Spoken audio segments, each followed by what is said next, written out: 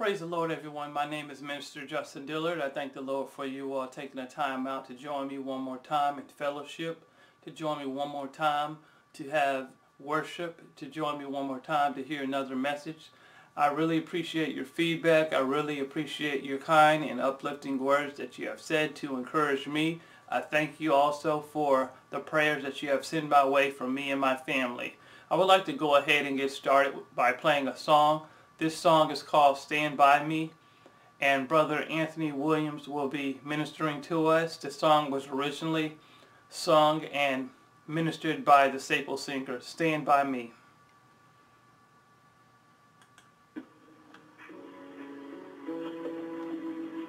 When the storm of life is raging,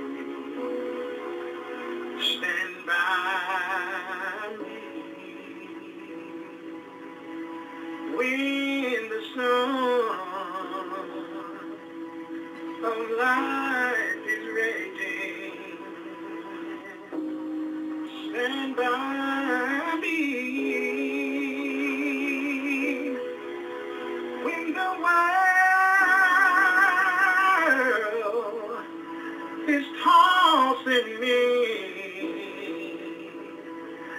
like a ship out on the sea, thou rulest the wind and water, stand by me. When I'm growing old and feeble, stand by me. When I am growing old and feeble, stand by me. When my life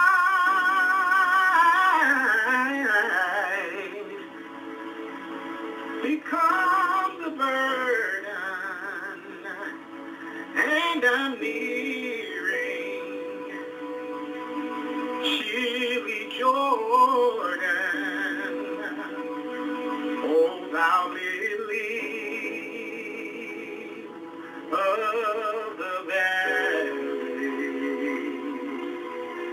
stand by me. In the midst of tribulation, stand by me.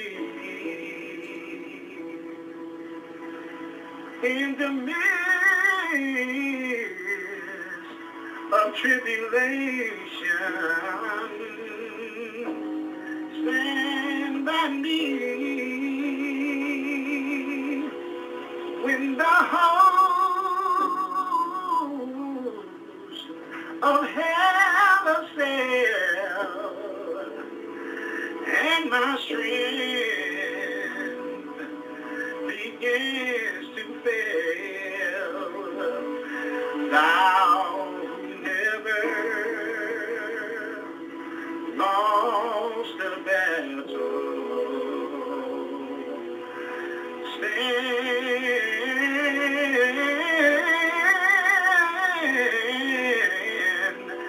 by me.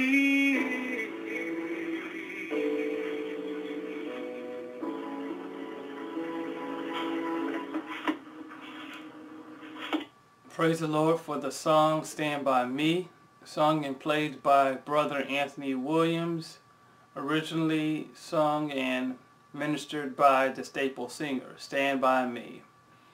I will go ahead and read the scripture. The scripture for today is Matthew, the 14th chapter, 22 through 33.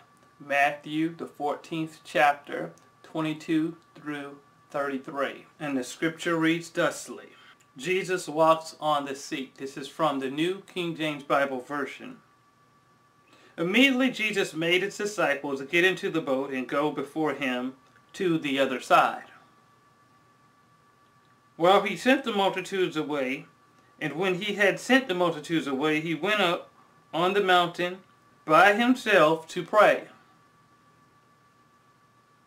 Now when evening came, he was alone there, but the boat was now in the middle of the sea, tossed by the waves from the wind, for the wind was contrary. So contrary is fighting them to push them back. Now in the 4th hour, or in the 4th watch, this is between 3 a.m. and 6 a.m. of the night, Jesus went to them, walking on the sea. And when the disciples saw him walking on the sea, they were troubled, saying, "It is a ghost." And they cried out for fear. But immediately Jesus spoke to them, saying, "Be of good cheer, it is I. Do not be afraid." And Peter answered him and said, "Lord, if it is you, command me to come to you on the water." So he said, "Come." And when Peter had come down out of the boat, he walked on the water. Notice this, Jesus gives us an invitation to share authority.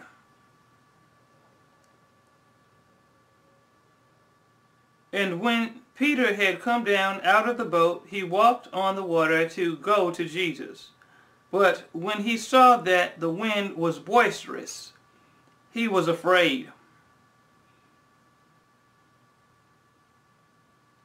So Peter could have heard the noisy racket of the wind. He was afraid. And beginning to sink, he cried out, saying, "Lord, save me." And immediately Jesus stretched out his hand and caught him, and said to him, "O you of little faith, why did you doubt?" And when they got into the boat, the wind ceased. Then those who were in the boat came and worshipped him, saying, "Truly, you are the Son of God." May God bless the readers, hearers, and doers of his holy word. Let us bow for a brief moment of prayer. Lord, right now in this season, we just pray and ask you to please forgive us for our sins, our shortcomings, our transgressions. Lord, we come to you as humbly as we know how. And Lord, we thank you that you're a forgiving God.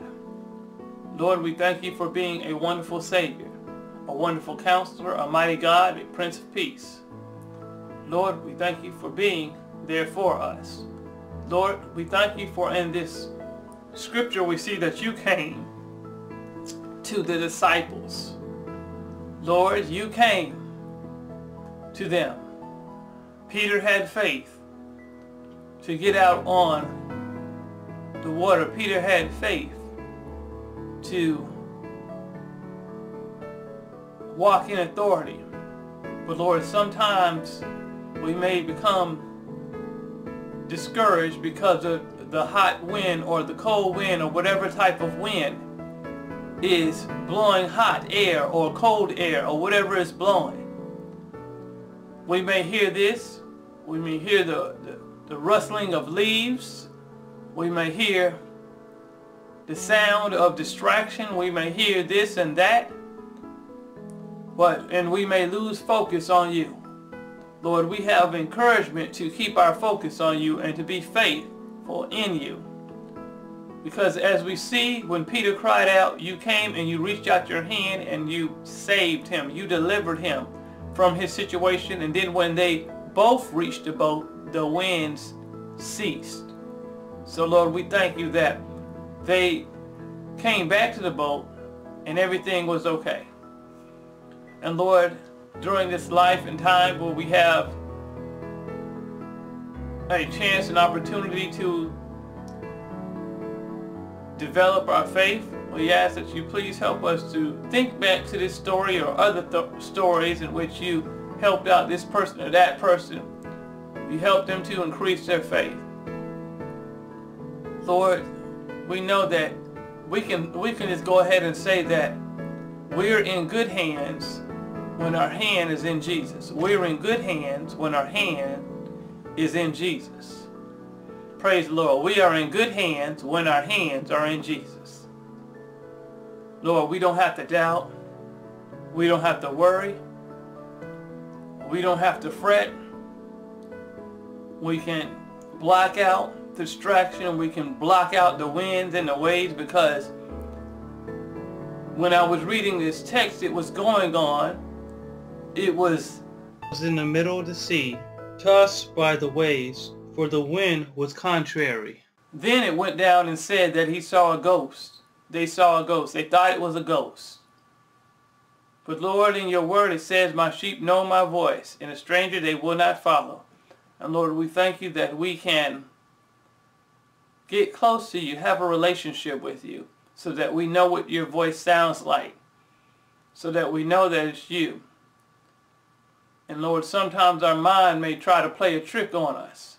But Lord, we can know and we can see and we can discover and realize that you will not harm us in any way. And Lord, we give you the praise, the honor, and the glory in no other name but the precious name of Jesus. Amen, amen, and amen. I would like to go ahead and state the title again. I would like to state the title again.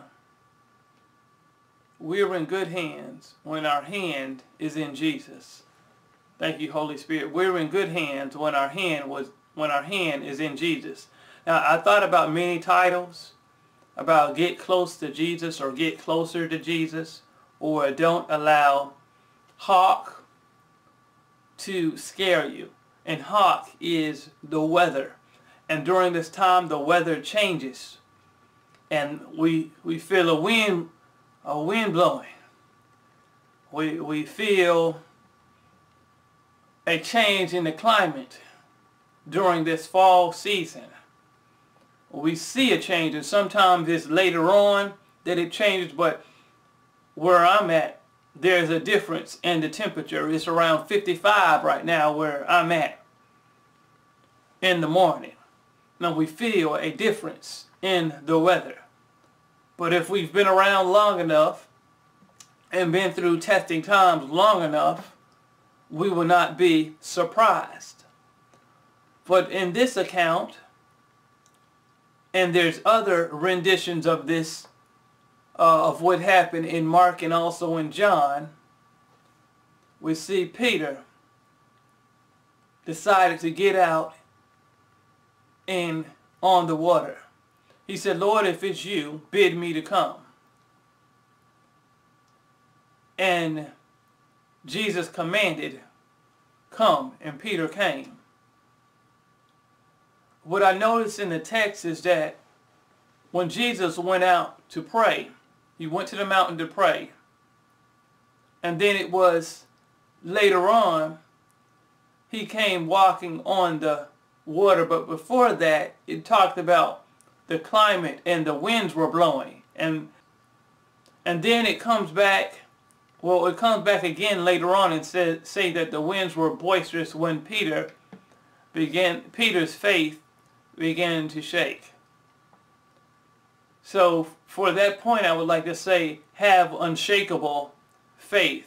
Have unshakable faith. When Jesus says it, it settles it. When Jesus told Peter to come, all he needed to do is just come.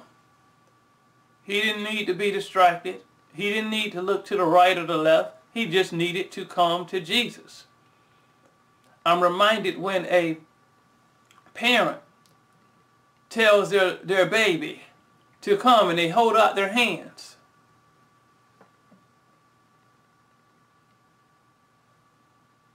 baby trusts the parent because the parent has built up in trust in the child. It starts out, they're close, and then the parent widens up the little gap in between. And then over the length of time, the gap is widened. And then the child comes, and finally comes to the parent, and the parent is happy. But we can get so excited that Jesus comes to us.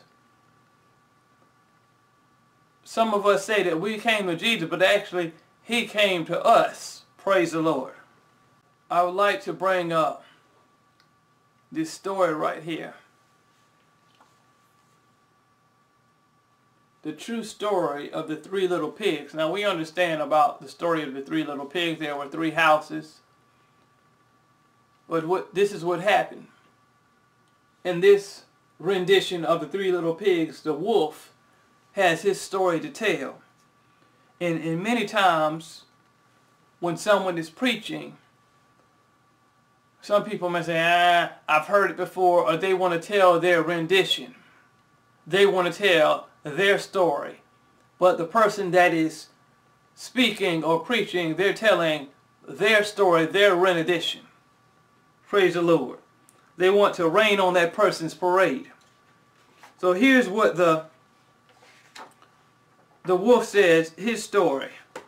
And this is by John Scienska, illustrated by Lane Smith.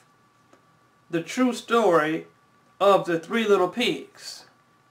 Now this wolf says it all started out when he was baking a cake for his grandmother. And he ran out of sugar, and on that day he had a terrible sneeze. And so he went to look for sugar, and he came unto the pig's house, the first little pig. And he knocked on the door and asked anybody, is anybody home? He didn't hear anybody. But the first house was built of straw. And when he knocked on the door, it fell in. And then he started. He's like, wait a minute. He huffed and he snuffed. And he sneezed the house of straw, and it was destroyed. And he saw a little pig laying right there, dead. And so he said, why should I allow this ham to go to waste? And so the wolf ate the pig. Then he looks and he goes to the next house built of wood.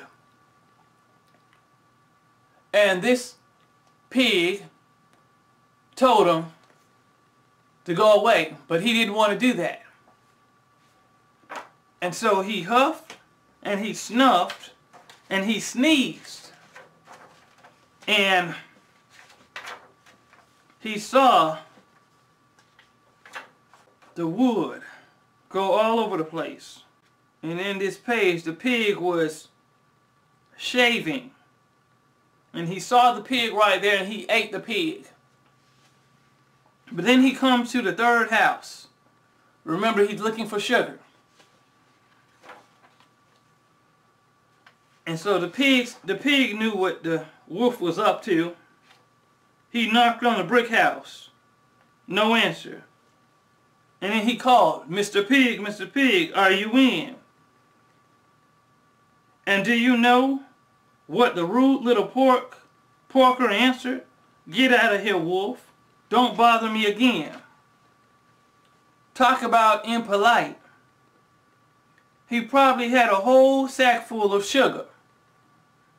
And he wouldn't give me even one little cup for my dear, sweet old granny's birthday cake. What a pig. I was just about to go home and maybe make a nice birthday card instead of a cake. When I felt my cold coming on, I huffed, and I snuffed, and I sneezed once again. Then the third little pig yelled, and your old granny can sit on a pen. Now, I'm usually a pretty calm fellow. But when somebody talks about my granny like that, I go a little crazy. When the cops drove up, of course, I was trying to break down this pig's door. And the whole time I was huffing and puffing and sneezing and making a real scene. The wolf is trying to play the victim. The rest, as they say, is history. The news reporter found out about the 2 pigs I had for dinner. They figured a sick guy going to borrow a cup of sugar didn't sound very exciting. So they jazzed up the story with all of that huff and puff and blow your house down, and they made me the big bad wolf. And that's it. The real story. I was framed. But maybe you could loan me a cup of sugar. Here's the last page. And the moral of the story is everyone is always trying, well, some people are trying to make up an excuse why they're not the bad person. The storms of life may blow, but I'm reminded by the song, my soul is anchored in the Lord. Is your soul anchored in the Lord on today? I would like to read some of the lyrics to the song. Though the storms keep on raging in my life, and sometimes it's hard to tell my night from day, still that hope that lies within is reassured. As I keep my eyes upon the distant shore, I know He'll lead me safely to that blessed place He has prepared. But if the storms don't cease, and if the winds keep blowing in my life, my soul has been anchored in the Lord. I realize that sometimes in this life we're going to be tossed by the waves and the currents that seem so fierce. But in the Word of God, I've got an anchor, and it keeps me steadfast and immovable despite the tide. But if the storms don't cease, but in case the winds keep on blowing in my life, my soul has been anchored in the Lord. My soul has been anchored in the Lord. My soul's been anchored. My soul's been anchored. My soul's been anchored.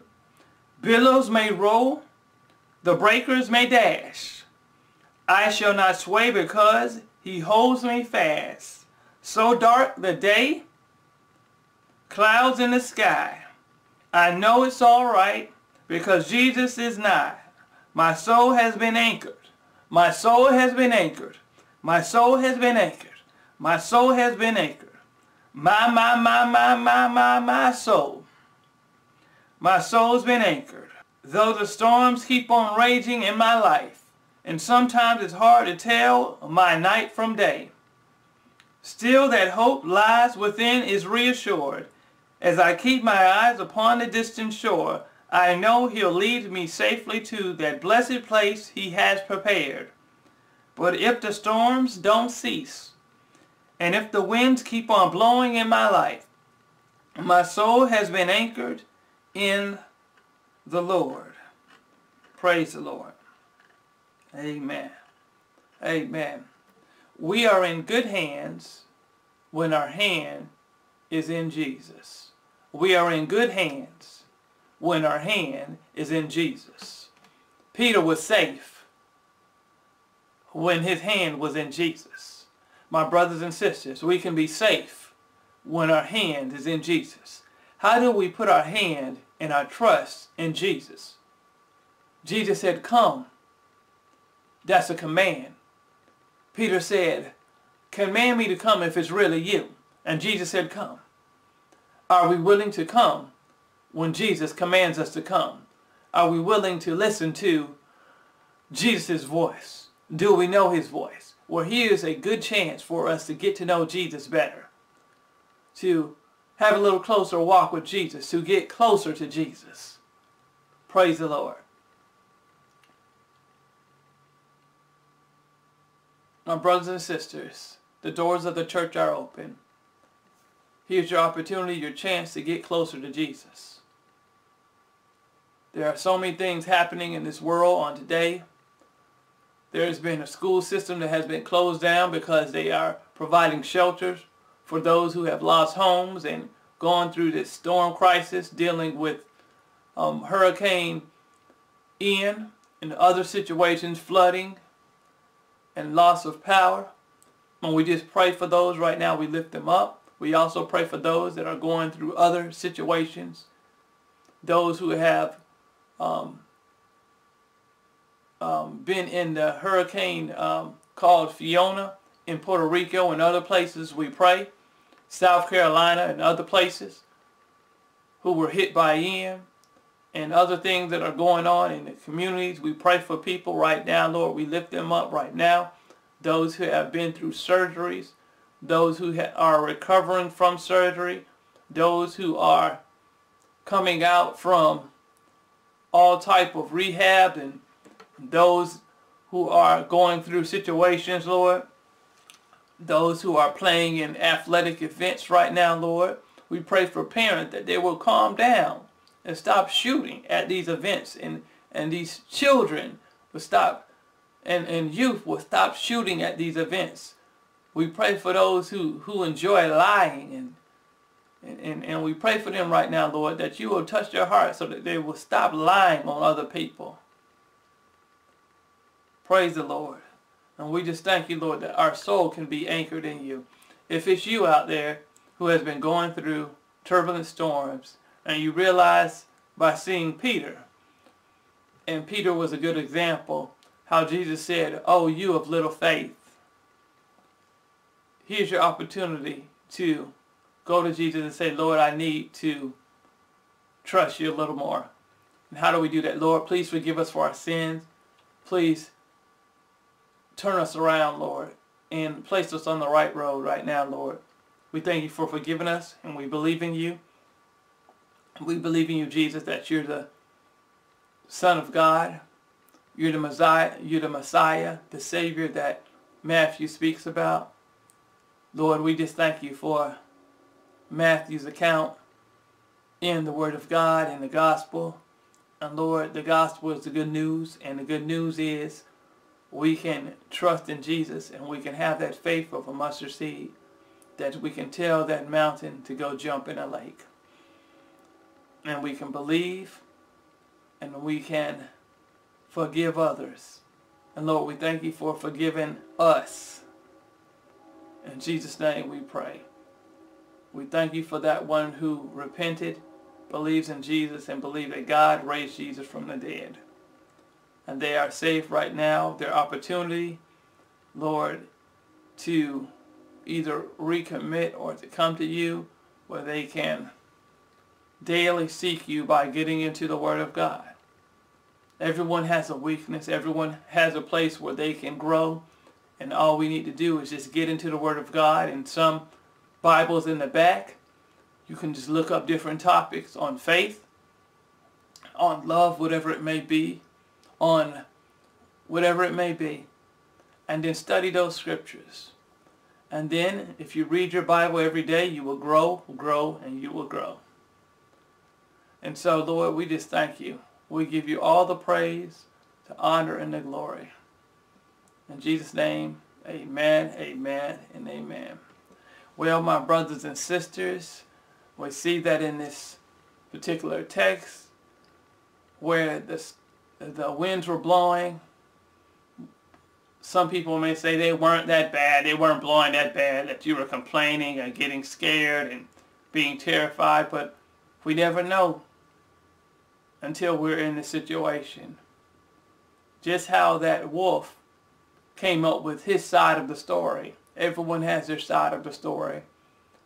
And so we just thank the Lord that we can trust in Jesus, because Jesus knows everything about us, and he knows our side of the story, and Jesus is the truth, and we're following after the truth. And we give you all the praise, the honor, and the glory.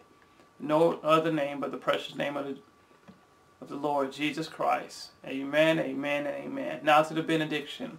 May the Lord show you his favor and give you his peace. May the Lord bless and protect you. May the Lord smile on you and be gracious to you. May the Lord show you his favor and give you his peace. And everyone said amen, amen, and amen.